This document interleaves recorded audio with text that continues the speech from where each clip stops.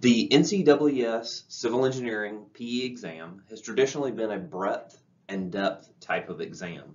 And I'll explain what that means, but the most important thing is this changes starting in April 2024. So I'll talk about what the exam currently looks like and then how it's going to change in April 2024. So currently, if you take the Civil Engineering PE exam, you choose between 5 disciplines. Those disciplines are transportation, water resources and environmental, geotechnical, structural, and construction. Regardless of which of those 5 disciplines you choose, every civil engineer examinee is going to take the same 8 questions, same 8 topics in the breadth portion. So the first 40 problems of the 80 problems on the exam are breadth problems. Every civil engineering examinee is going to take these. And then the depth portion, and that's shown in green here, this is what you would specialize in depending on which discipline you chose.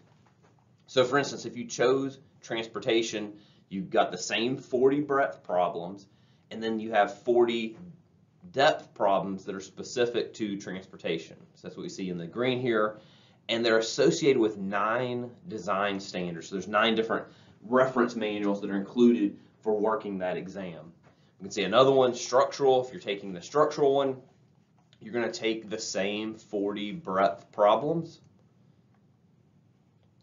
but then you're going to have your specialization here in the depth portion. You're going to see 40 problems, and those are covered in 10 design standards. Digging in a little more detail here for the breadth information that you're going to see if you take an exam before April 2024. These are those 40 breadth problem topics. What I'm trying to show here is, depending on the discipline you're really working in, these are how they relate to the specifications that NCEES has, project planning, means and methods, and so on. They do relate back to those disciplines. But like I said, this is changing April 2024. We're now going to depth only. So when you sign up to take the Civil Engineering PE exam, you're going to have to choose one of those 5 disciplines, just like you would do in the past. But now you're going to see very much more depth-specific information. It's really focused on the professional practice. So there's much more emphasis now on using those design standards, those reference handbooks, reference manuals that you'll have in a professional career.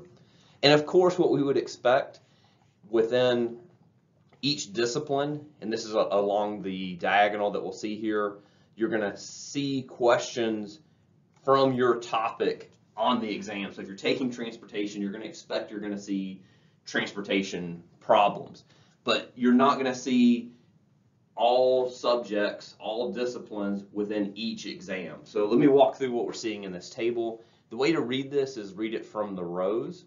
So if you're taking the transportation discipline within civil engineering, we're going to expect, yes, you're going to see transportation problems on that exam, but we're also going to see additional content in geotechnical, water resources and environmental, and construction. Moving on to geotechnical, of course, we've got the geotechnical, but the additional content is going to come from construction. For water resources and environmental, we're going to see topics in geotechnical and construction. For construction, we're going to see additional problems in geotechnical, water resources and environmental, and structural. Structural is the one that is focused primarily on its own discipline and not as much as how it relates to the other disciplines.